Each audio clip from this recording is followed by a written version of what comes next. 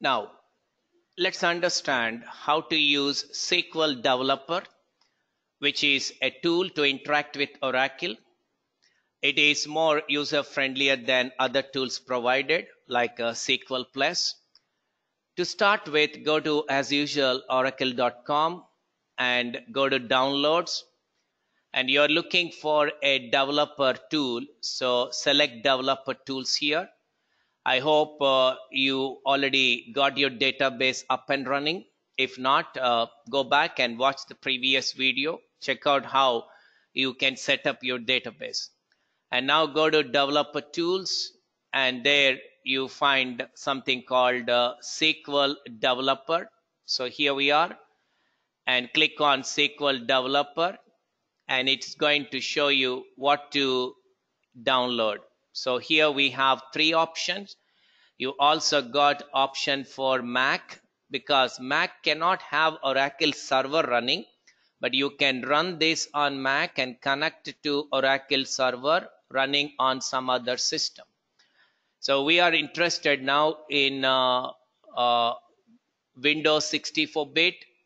You can either go with the JDK included or without JDK. The choice is yours.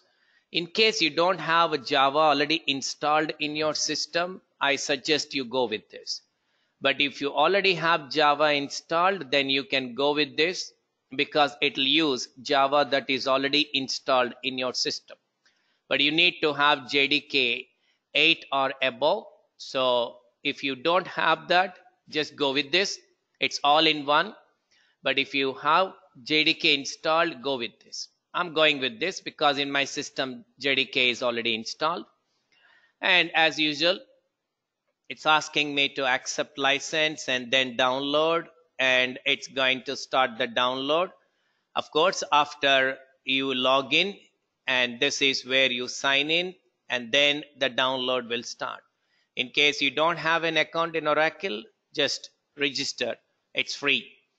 Well, I don't need to download this because in my system I already downloaded this. Okay, so I'm canceling it.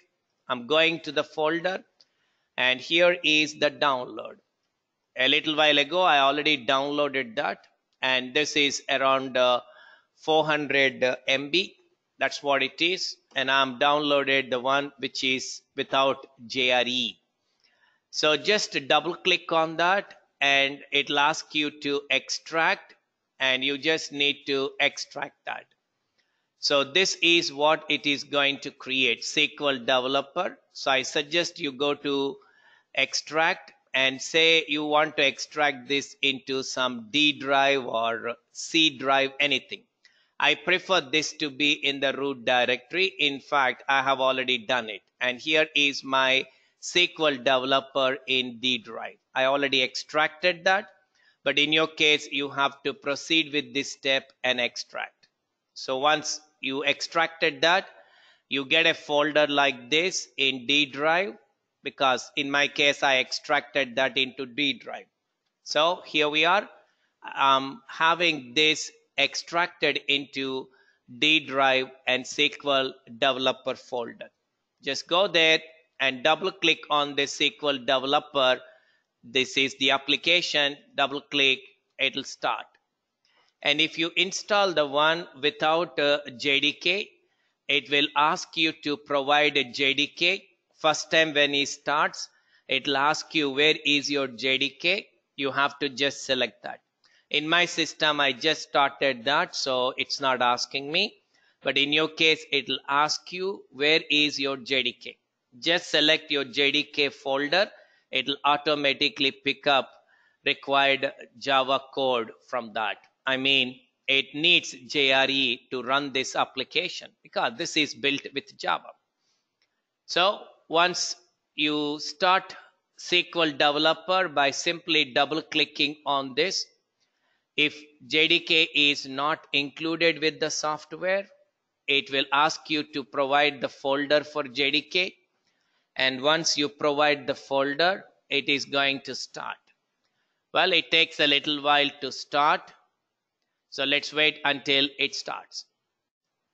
Well, this is how you get your SQL Developer. Actually, you get welcome screen, and I just closed it because it's not relevant for us. Now, all that you need to do is go to Oracle Connections and click on plus to create a new connection. So on the left, you see the connections, and you need to go to Oracle Connections, click on plus, and it's going to open a window where you need to give the details. So I just give the name as HR, and then I'm talking about the username HR, password is also HR. I want the password to be saved so that I don't need to enter it again and again. And this is where you need to give the details. And this is where you give 192.168.1.34. I guess that's what we have seen. Am I right? Yeah.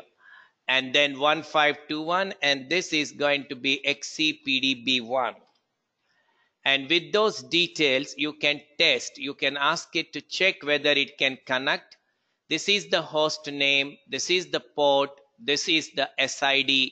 And click on test. It is going to check. Okay. Well, that is actually this. So we are talking about service name, not SID. Please remember, it is service name. Okay. So XEPDB1, the port is same. The host name is the IP address which we found out in the previous step. And this is the username, password, and please save password so that it won't bother you to enter it again and again. That's it. You got it. You save this. You can see a connection, and you can just click on connect. Okay. And then once you enter the connection details, you got a connection created. You can expand the connection. It's going to show you what the connection is having. And we are more interested in what are the tables that are present. So these are the tables, and you have a lot of stuff here. But the most important part of it is this. Right now we are working with the HR. This is the connection. And here you can give commands. For example, I want to know what are the rows we have in a table called jobs. No need to give semicolon here because it knows the end of the command. Just click on this green button, which is to execute, and it runs and displays the result just below that. This is an awesome tool, and we'll be using this a lot because this is easy to use. And you can also type multiple commands. For example, select start from departments. I can select this and then click on that. And it is going to execute only what is selected, not the other one. So you can have multiple commands, and you can select whichever you want to execute. Click on that, you get the result. So this is the tool I strongly suggest to use. It's free. So download from oracle.com, extract it. And if you include JDK along with that, no need to do anything else. It'll start automatically. But if you are downloading the one without JDK, then you need to select where JDK is present in your system. That's it. Then create a new connection. This is the way it is done. Just go to connections, click on this, and here you need to give some name for that. And then you are talking about the username and password. And then here you should select service name, not this SID, and there you need to give our service name SCPDB1. And also this is where you should change to the port number 192.168.1.34. That's what we need to give. And then username and password. You can also connect it to system, and then you can give the password of the system.